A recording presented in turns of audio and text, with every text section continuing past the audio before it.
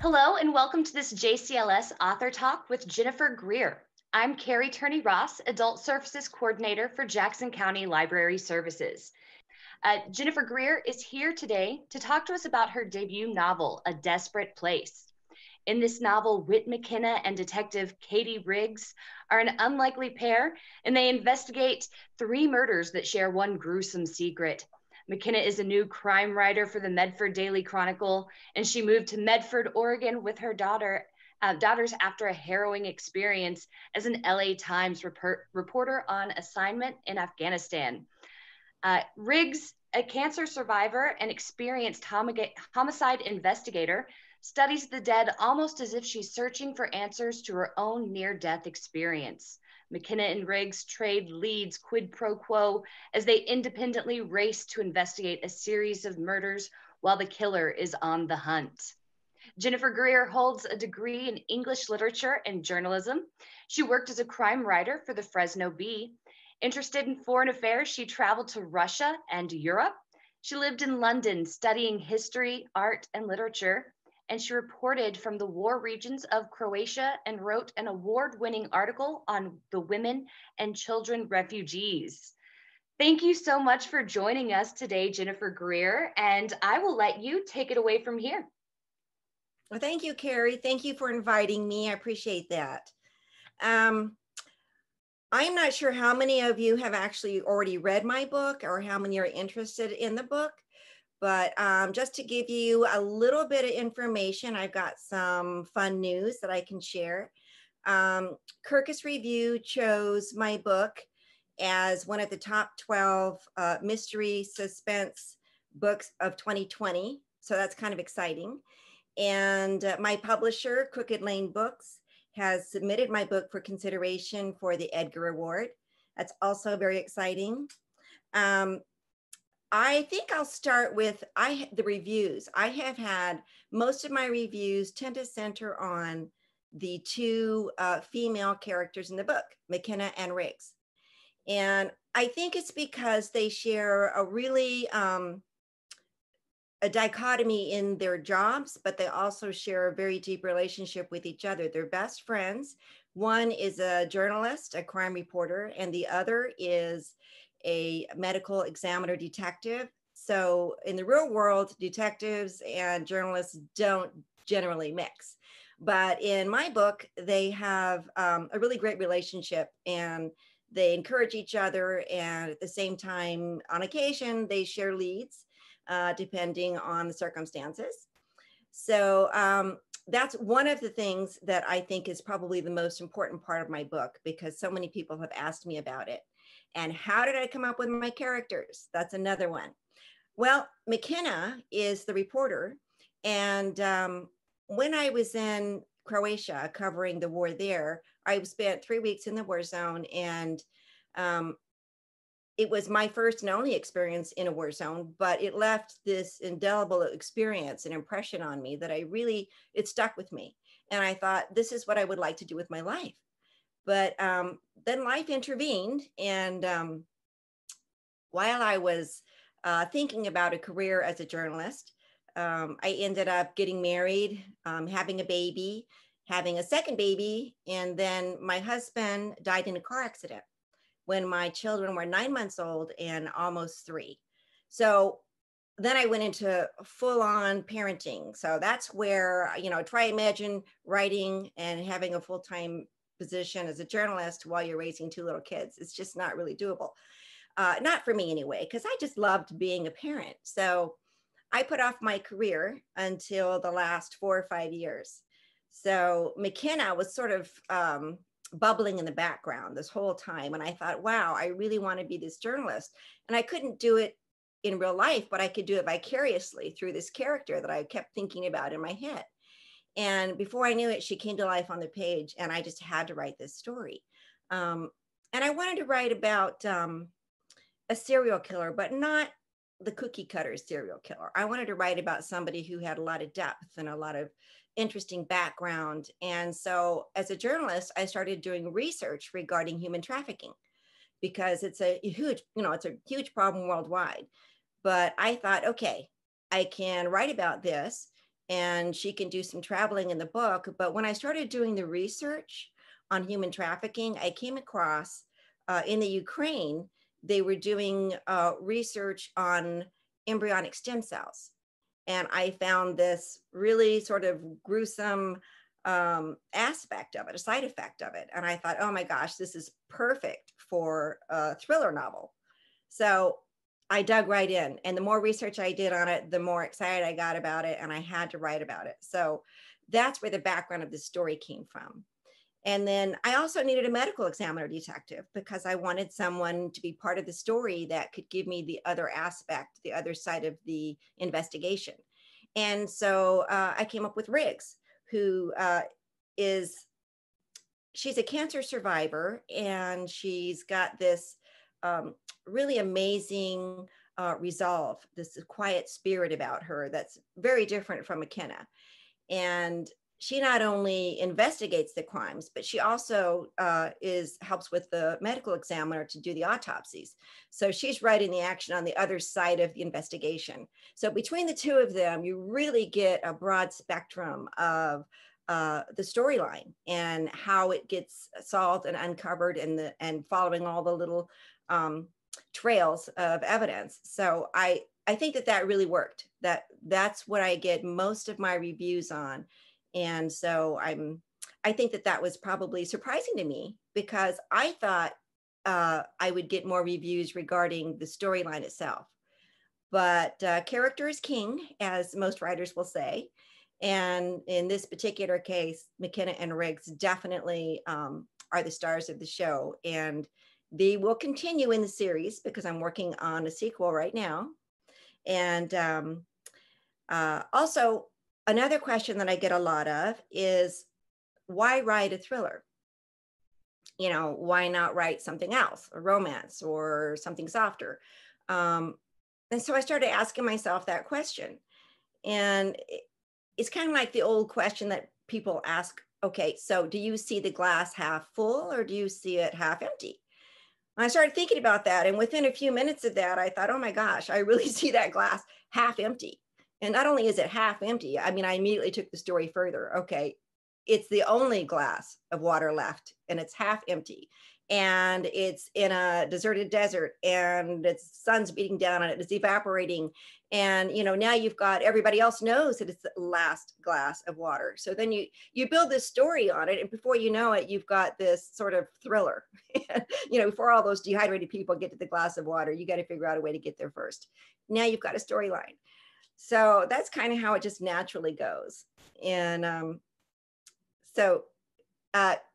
also, I have some interesting information. People were asking me, why did you set it in Medford? Well, Medford is, I lived there for 20 years, raising my children, and we just have a great life there.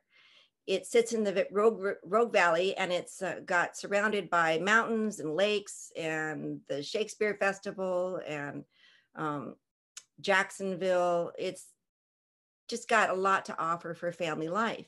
So I was familiar with it. I thought, okay, best place to write is something you're familiar with. So I set this story in Medford, Oregon. Now, there's something very surprising about Medford that a lot of people may not know, and I wanted to read this to you. It's sort of a secret, but it's very interesting. My brother asked me, okay, so Jennifer, you set this thriller in Medford, but nothing ever happens here. It's such a sleepy little town. Well, here you go. Here's the news. Medford has one of the highest crime rates in America compared to all communities of all sizes. Within Oregon, more than 99% of communities have a lower crime rate than Medford. The chance that a person will become a victim of a violent crime in Medford is 1 in 200. And Medford has one of the highest rates of motor vehicle theft in the nation, according to the analysis from the FBI. Now, this all came from Neighborhood Scout, and I checked some other resources as well. So Medford, though it's a sleepy little town in appearance, actually has a very high crime rate. And part of that, some of my research revealed that, there's an aging jail there, and it will house 300 inmates, but that does not near meet the need of Medford. And so, you know, the criminal elements, the criminal life, which I learned from being a police reporter in Fresno, is that they often are very familiar with the system in whatever town that they're in. They're very familiar with how it works, as well as any police force or community that works in that. And so they know the jails are full. They know that if they commit various crimes, they're just going to be in the jail and back out on the street before you know it, because it isn't big enough to hold us. So I know that there is probably some stuff going on in the background as far as raising money for a new jail. And I think they purchased land to do that. But in the meantime, there is a perpetual revolving door. So the crime rate, though it's actually gotten better in the last few years, is still way, way, way above average. So yeah, I think Medford works very well for a crime-based novel. So that might be a surprise to a lot of people there in Medford. And I also like to talk about where I'm going with as far as my career in writing. You know, most people spend quite a lot of time working their skills, you know, your degree in English or journalism and your courses and your classwork to do with writing.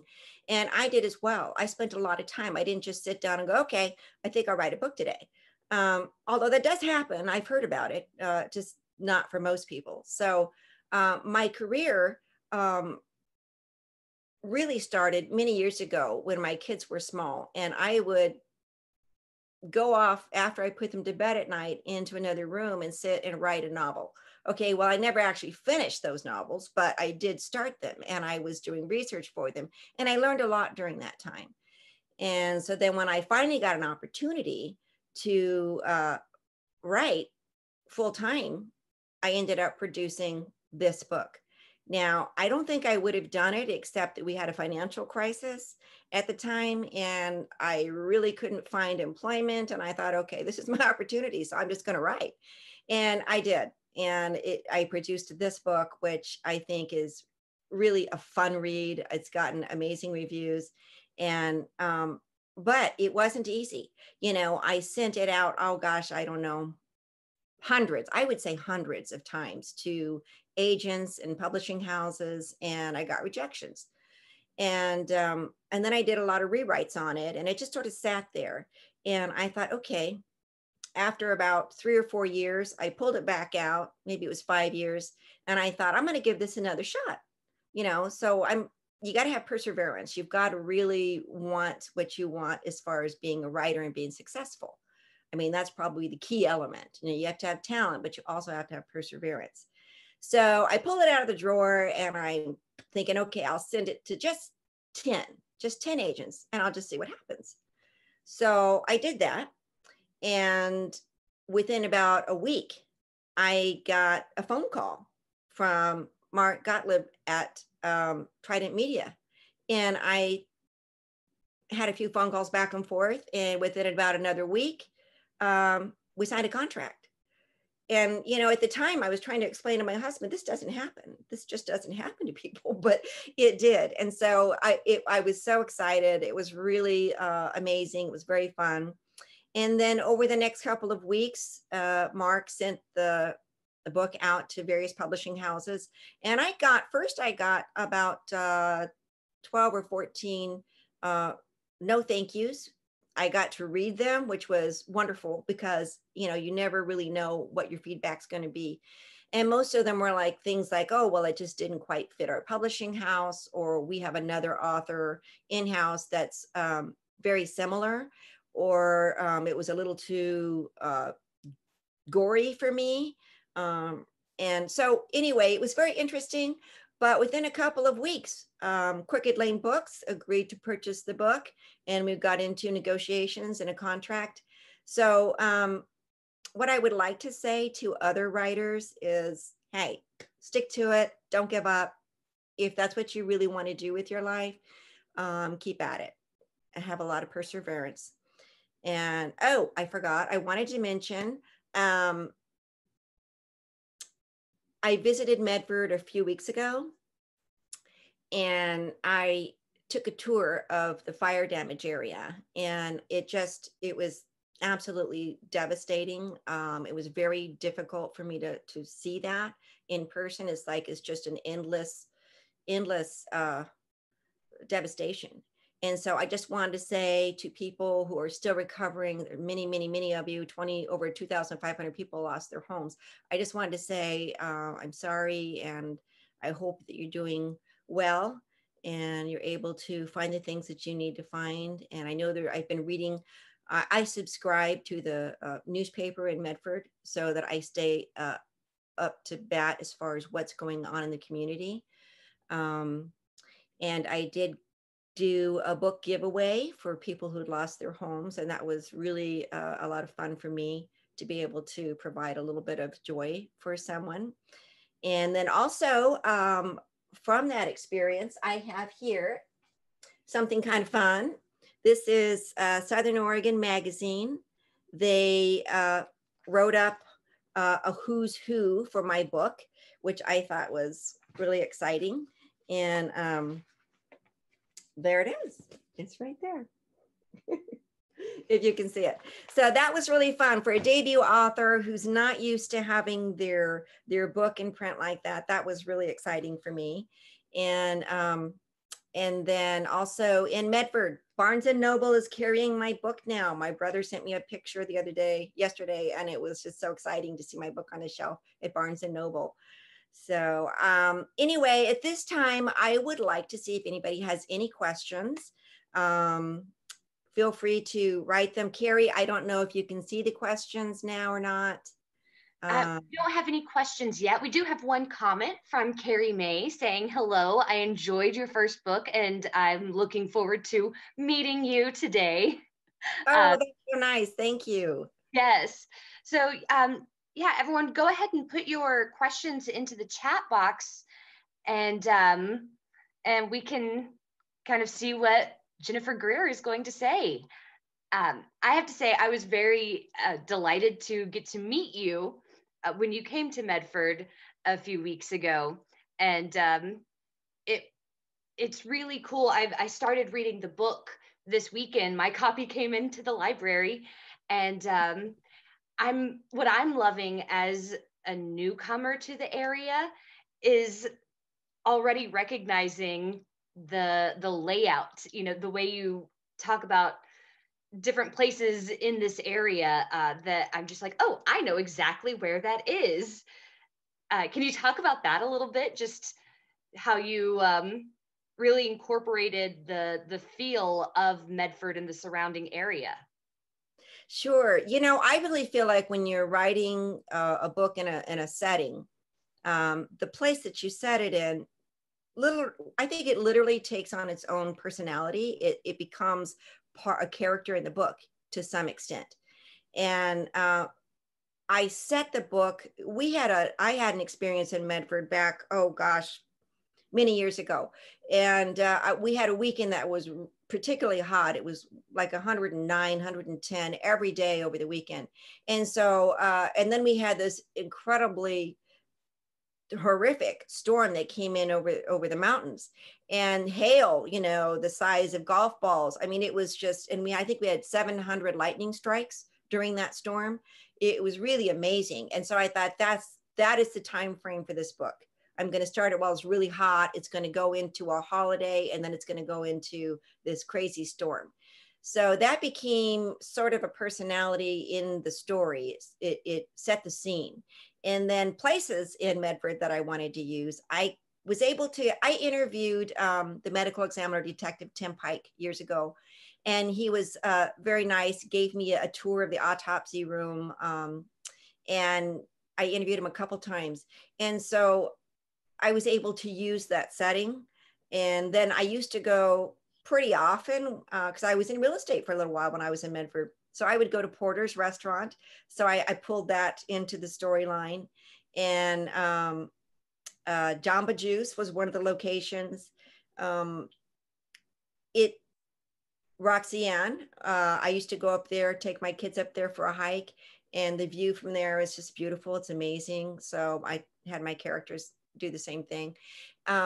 there's things that I'm familiar with, and there's a whole lot more that I really want to share, which I will share in various settings in the next in the series.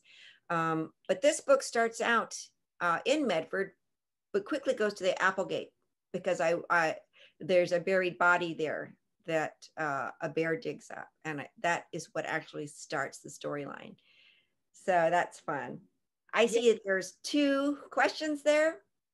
We've got another comment here saying, I'll echo what Carrie said. You did a great job incorporating a sense of place. The judge lives just up the street from me, I'm pretty sure. Yeah, Cherry Lane, I think. Oh, well, that's great. Yes. So another question that I had, who are some authors that kind of inspired you? And did you borrow from anyone, not borrow, that might not be the right word, but which authors did you maybe read for inspiration to write this? Well, it started out probably, it started out, I think, with Patricia Cornwall. Her lead character was a medical examiner. And I have always been someone who likes to read about science. And I like the aspects of medicine. And so for me, that was very interesting, the medical examiner detective style of information in a novel. And so Patricia Cornwall, and then Tess Gerritsen became another favorite because the same thing. She has a medical examiner detective in her book. And the science aspect of it always draws me in because, you're always learning something new. And generally it can be kind of creepy. You're in an autopsy room, and then there's just something that we don't experience in everyday life. It takes us somewhere we wouldn't normally go. And I found that when I discovered the teratoma, that would be the central core of the storyline for this book, it was so fascinating for me. And you look at the scenes in the book that I wrote, and some of them are pretty dark, and some of them are, I guess word gross would come to mind.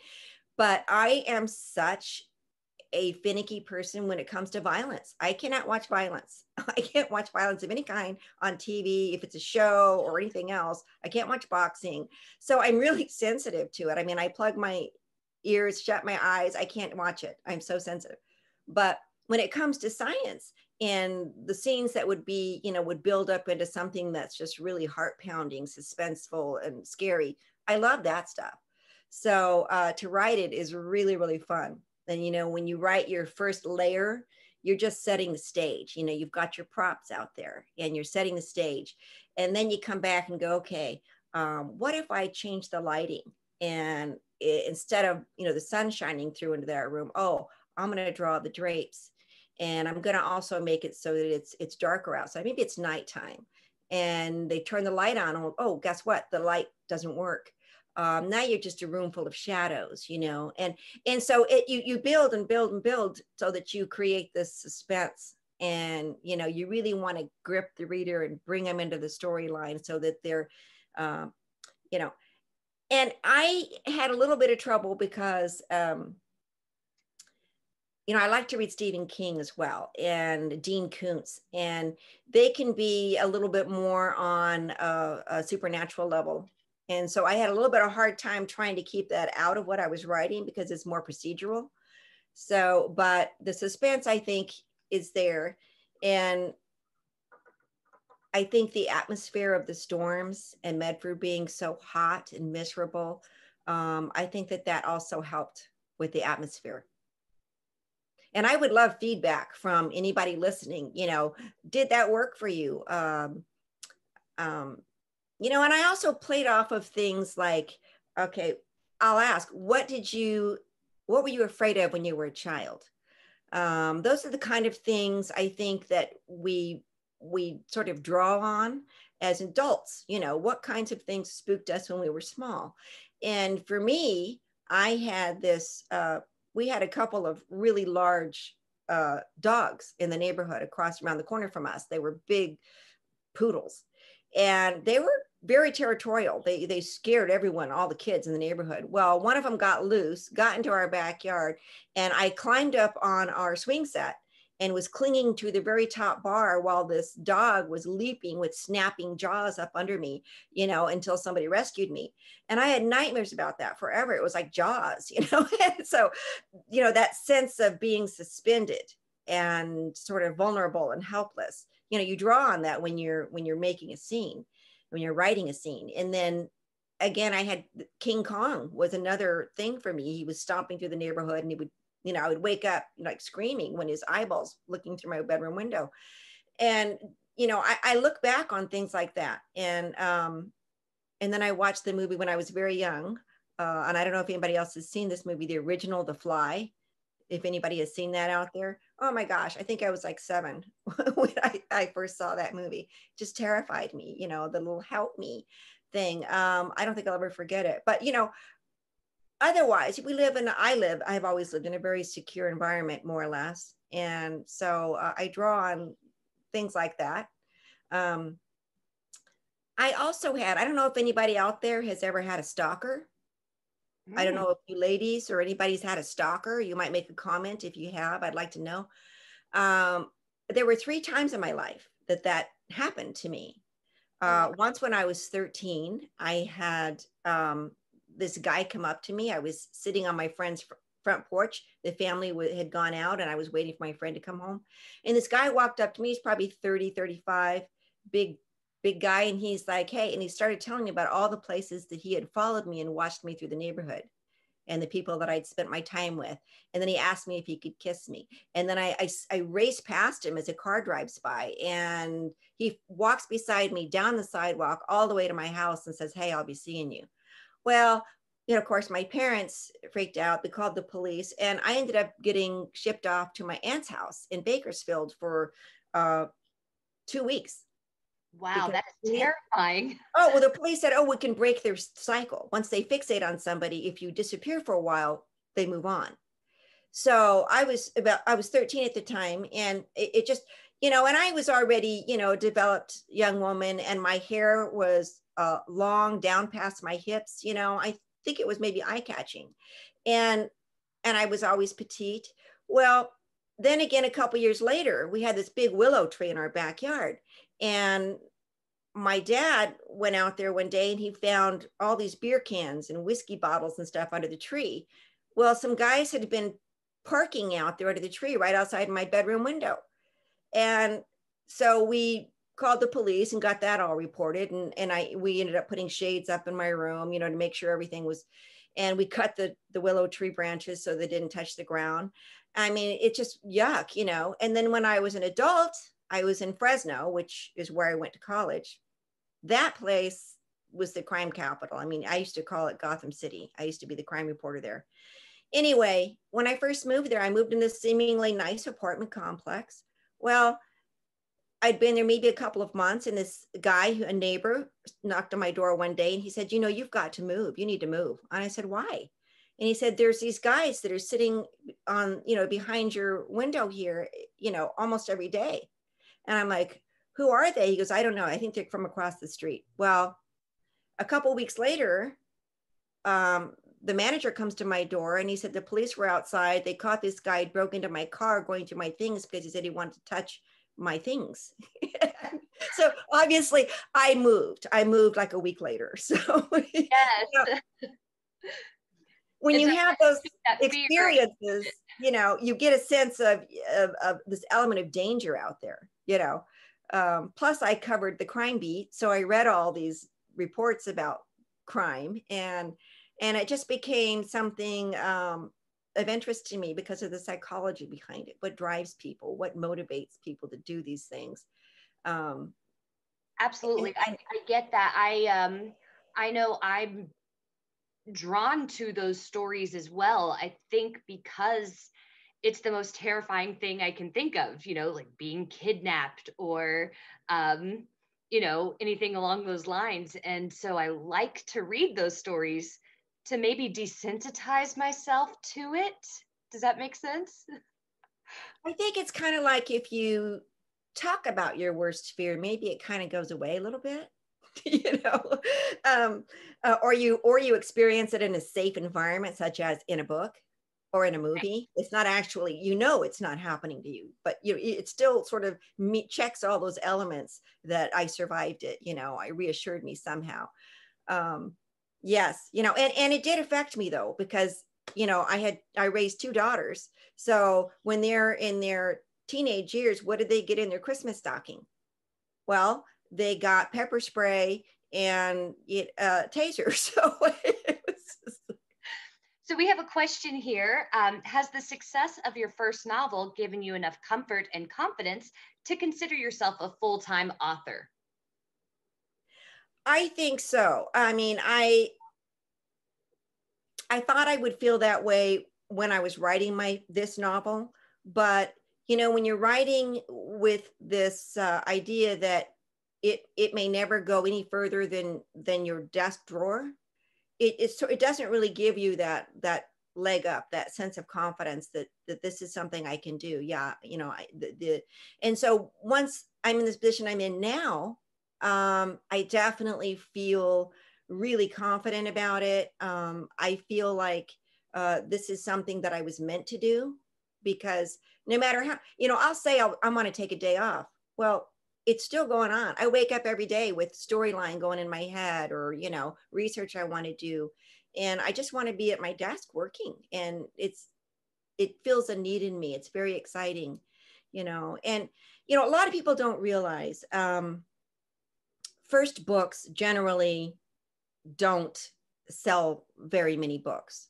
You hear all these stories about, these, oh, it sold 10,000 copies, or New York Times bestseller.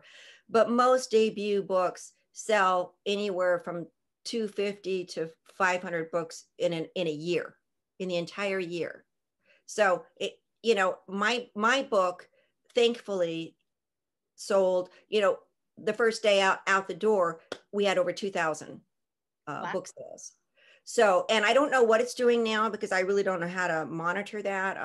My publisher may have some idea over the next few months, but we started out very strong, and the feedback I've gotten and the reviews have really helped me feel like, I can confidently write the sequels. And I've got 2 more books I'm working on. So that's good. Thank you. Another question here. What role do you see libraries playing in helping with the success of your novels? Oh my gosh, absolutely. I would think that probably 60% of my initial sales of those first 2,000 books were library sales. And for me, I mean, everybody sort of uses the internet now for, it's my second brain and all of that. But I spent the majority of my life in libraries, because I was always doing research about one book or another. And I would go home with these big piles of books, and there's this atmosphere that you can't find anywhere. I mean, bookstores come close, but libraries, just, you go in there and there's this, I don't know what it is. It's this sense of unlimited possibilities. I don't know. For me, I miss the library. And now that I know you guys are shut down for a little bit, but oh my goodness, I miss those libraries. And yes, I love libraries are loaning those out. And I know there's been waiting lists for most libraries for my book, which is wonderful. Yes, I had to wait a few days to get my copy, because I was on the hold list and all of the copies were out. I do have to tell you, when I was going through lists of books to possibly purchase for the library back in, I guess it was May, and I saw the title of your book and I didn't know anything about it, but I clicked on it. And the more I read and realized this is not just in Southern Oregon, this is in Medford, where I live. And I knew, well, we have to get as many copies as we can, because a book set in Medford, I know that it's going to fly off the shelves at the library. It's so fun. I love it because, and I've had people ask me, and the title, A Desperate Place, is not a reflection of Medford. So no, it's not. I originally named the book The Panacea Project. And nobody really knew what panacea meant. It's kind of an oddball word in meaning. So I came up with something more relatable, and a desperate place is sort of a metaphor for the emotional state of mind, because I tried to decide what did all of my victims in my book have in common. Well, they had a sense of desperation that drove them to make really poor choices. So I thought, okay, a desperate place. So that's where that came from. And then my publisher came up with this amazing cover that went with it, so beautifully set for Oregon, you know. Absolutely. So another question that I have, like we've said already, this is your debut novel. And it's coming out during this strange time where you can't really go on a book tour in a traditional sense. So what is it like publishing your first novel during a global pandemic? Okay, that's a great question, because I don't even know what it's like to do it during normal times. But I had a good sense of it. You know, you book tours, you have you this and you're that. You know, my publisher sent me an email saying, "Hey, Costco wants you to do book signings," and I was like, "Oh, that's great," you know. And then I get, "Oh no, that's off," and everybody shut down. And so then my book got delayed. It was supposed to come out sooner, but they wanted to wait till the bookstores opened. And then I found out, oh, well, the bookstores were closed for so long, they're not really ordering any books. They don't, and especially not new authors, you know. So where my book would have come out with a blast and been on the bookshelves everywhere, that didn't happen. So, you know, the first week I'm driving around looking for any store that might have my book. Zero. Zero, a big fail. So I was just like, oh my, I'm in tears, you know, oh, this is terrible. I've waited, you know, 30, 40 years to publish a book and finally get it. And now it's nowhere to be found. So I was like feeling really sorry for myself. But then, you know, I had to look at it and say, okay, stop it, roll up your sleeves and figure out how to make this work. So then I got more and more and more active on social media. So, you know, I'm a little on Twitter, not a lot. I'm definitely on Instagram a lot. I'm on Facebook a lot. And I sort of understood I figured out how to do that. Okay, so Instagram has these influencers that review books. Well, I figured that out after I've been on there several months, and I started, you know, having my publisher send them copies of the book. And you know, little by little, I have sort of filled in the gaps. And when I was in Medford, I stopped in at Barnes and Noble, and I'd called the manager there ahead of time, and she's like, "Who are you?" I go, "No, it's in Medford. You want to have it in your store?" "Oh, I don't know. Maybe I'll order one." I was like, Wow. "Oh, okay." So then when I was in Medford several months later, I stopped in there, Barnes and Noble, and I walk up and I go, "Hey, I talked to somebody on the phone, and I'd like to know if you have this in your store." And she goes, "I think we have one." And I go, "Oh." I go, "You know, well, it's getting written up in Southern Oregon Magazine, and I'm getting a lot of great reviews." And this lady was standing behind me, and she goes, "What book is that?" And I showed her my book. I had it in my hand, and she goes, "Oh, I want to check that out. You know, I heard of that." I'm like, "Oh, that's great." So anyway, next thing I know, the manager did order the book, and it's on the shelf there now, which is awesome. And then I visited Jacksonville bookstore, and she was going to order it. And then I visited Ashland bookstore. They're going to order it. So, you know, it takes some in-person stuff, but you know, I'm running around with a mask, keeping my distance. It just wasn't really sociable. So Right. it just felt a little awkward. But yeah, it's been really weird. Honestly, I would normally have had book signings all over the place, but can't do that. So while we're talking about that, I'm giving away 5 free signed copies for Christmas. If you go on Goodreads, it starts tomorrow. So, and it'll go through December 14th. So for the next 4 weeks, you can sign up, go on Goodreads, and then 5 winners will get signed copies for free. Great. That's good to hear. Yeah. All right. Do we have any other questions from the audience? Feel free to type those into the chat box. While we're waiting for some questions to go in there, I know your first career, I guess, was as a journalist, and it says that your interviews include President Jimmy Carter, Israeli Prime Minister Abba Eban, Ralph Nader, authors Isabel Allende and Francine Rivers. What's your favorite interview that you've conducted? Oh boy, that's a tough one. Well, the interview with President Jimmy Carter was when he visited the University, California, Fresno State, and that was a group interview. The others, Francine Rivers, I don't know if people are familiar with her writing, but I was able to go to a writers conference, and she ended up needing a ride back. And so I had her in the car, and I said, hey, would you be okay with, me writing about you? And she said, I would love it. So I ended up interviewing her and getting to know her over the course of the weekend at the writers conference. And that was really fun. She's just a wonderful, amazing person, exceptional writer.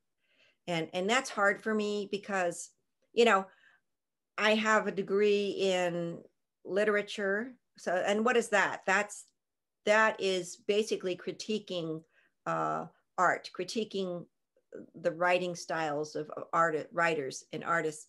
And then the other is a journalism degree, which is, all the facts, ma'am, who, what, when, where, why, and pyramid style. Present your story up front and the least important at the bottom. The reason they do that is because they're going to cut it off at the bottom if it doesn't fit.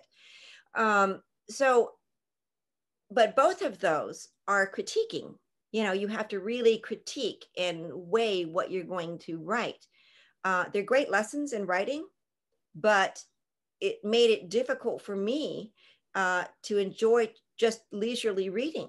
So when I pick up a book, it's often hard for me to get past the first chapter or two because I'm like, I can't stand it. They're not even staying in a viewpoint. Oh my gosh, they're. So my husband just rolls his eyes, and I'm like, okay. So I can't stop myself from being the critique writer. So I have to really back off of that and force myself to just go for the story, which is what most people do. Most people read for the story, the content, not how it's put on the page. Absolutely. When I was in grad school, I was reading so much for, a purpose. I was reading to finish an assignment or, design a presentation or something, that it made reading for fun difficult. Oh, absolutely. Yes. Because your job is to analyze.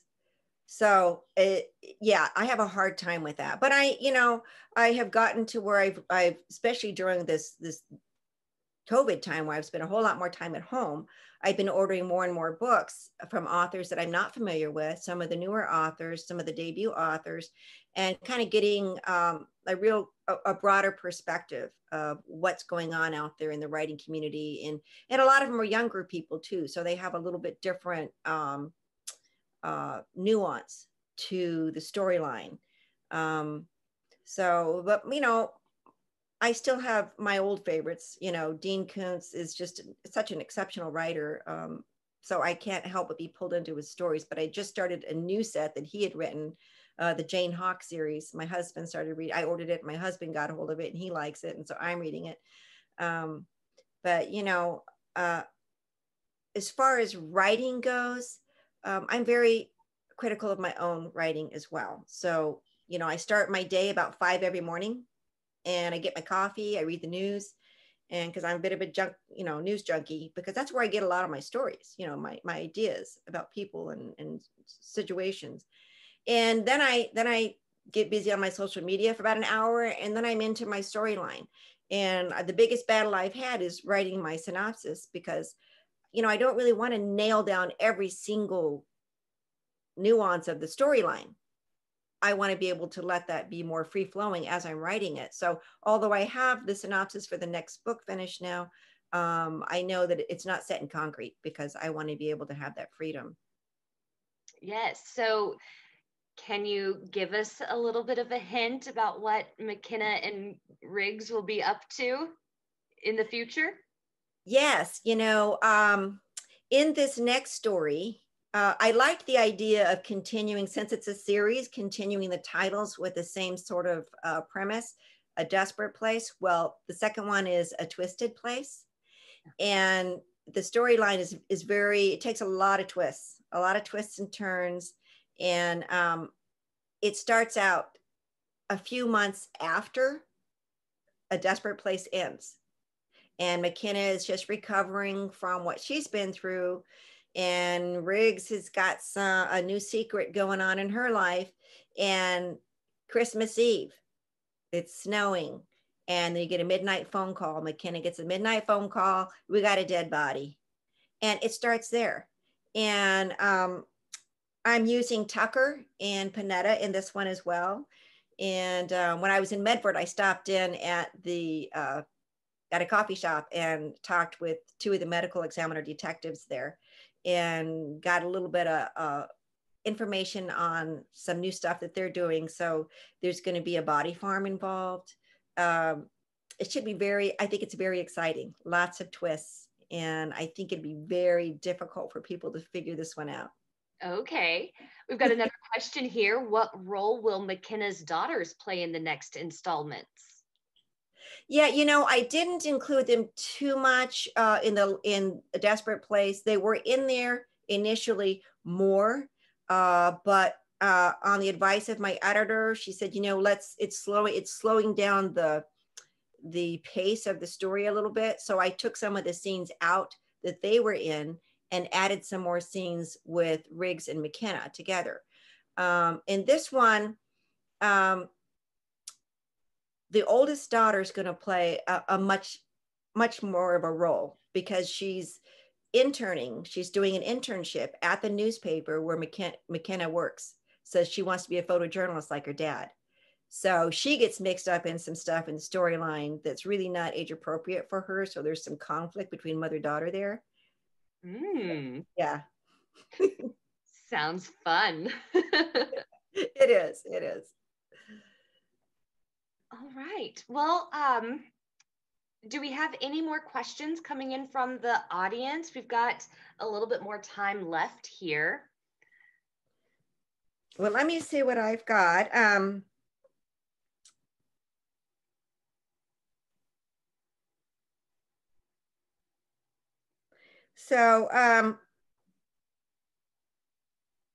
When I was researching this book, I wanted to say, when I started out with human trafficking, it naturally took me to the Ukraine because anyway, there was a lot going on there as far as young girls and how they're being treated. And I ran across a storyline that suggested that some of these younger girls, they were basically prostitutes, that as soon as they became pregnant, they would take the embryo from the young girls so that they could go experiment on it. Now, there's a lot of laws and rules in the US that don't allow things like that. So, but in other countries, Ukraine and China, there was a lot of stuff going on in research that I couldn't find here. And that is why it became part of my storyline, and that it was an illegal underground sort of that only people with some wealthy people could buy into, because you couldn't get it here in America. But when I discovered what they were doing in the Ukraine with these young girls, I was kind of torn between continuing to write that story, but then I couldn't really tie it into the US as well. So I ended up with the teratomas here. And that's still an ongoing problem. We would see a lot more embryonic stem cell research except for that. So it's still an ongoing problem. Fascinating. Yeah, I've had several people say, and they're joking, of course, but they're saying, I've had nightmares about those teratomas. I wish I hadn't read that, which I think is fun. Right. It's good to know that you're inspiring someone's nightmares in a dark and twisted way. Well, at least it's memorable. And I think that I did some educating, because a lot of people haven't heard about some of this stuff and what's going on in the science aspects of it. So hopefully it was educational as well. Absolutely. Well, I started reading it this weekend, and I have a feeling I will be done with it within the next day or so. I actually had to put it down to prepare for our um, author talk today. Well, that's good to hear. Another question here. Do you think that the current pandemic will feature in a future story? In many ways, I'd rather ignore this part of our current history, but I can see that it can be fodder for some future intrigue. I have every writer out there is asking that question. You know, how much of this do I include in my story? Because the problem with it is that when these books come out 2 years from now, will it be gone? Will it be something that everybody's all over and they don't want to hear about it anymore? Or can we look at it sort of historically? Or, you know, how do we as a writer, I watched one of the interviews with another author, and she was saying, you know, I don't know what the future is going to look like. Are we going to be able to shake hands? Are we going to have our temperature taken before we go into restaurants? I mean, are we ever going to be able to, you know, is it always going to be like, you know, you knock in your elbow instead of shaking a hand? Are we always going to be 6, 8 feet apart because people are paranoid? We don't know what the future looks like. So I am, you know, before the Medford fire started, I was already planning my third book to do with fire in Medford, because I lived through a number of summers there where the entire valley is just smoked in. I mean, you can barely breathe from surrounding fires. And I was going to have that be the setting for my third book. So I think what I'm going to do is incorporate the actual fire itself and create some historical elements as I write these stories based in Medford, because I think that's more interesting to people. So there may be some COVID in there. I don't think it's right to ignore it. Right. Very interesting. Like I said, I'm very excited to finish reading this book and then see what A Twisted Place brings about in the future. Thank you so much, Jennifer, for joining us today. We really appreciate you taking the time out to talk to those of us who still live here in the Rogue Valley. Oh, it's fun. And, you know, once this COVID thing is over, I will be spending a lot more time in Medford because all of my family lives there. You know, my dad, my sister, my brother, all of their family, all of my family lives in Medford. So I will definitely be coming and staying for, you know, weeks at a time and doing some more research and investigating. Well, great. And hopefully by then we'll be doing in-person programs again. And we'll be able to get you set up at multiple branches of JCLS. No, that would be so fun. Thank you so much, Carrie. I really appreciate it. Well, thank you. And thank you to all of the patrons who attended this program today. We really appreciate you also taking time out of your day to be with us. And with that, we'll let everyone go back to enjoying this rainy Sunday. Thank you, everyone, for watching. Thank you. Thank you. Bye-bye.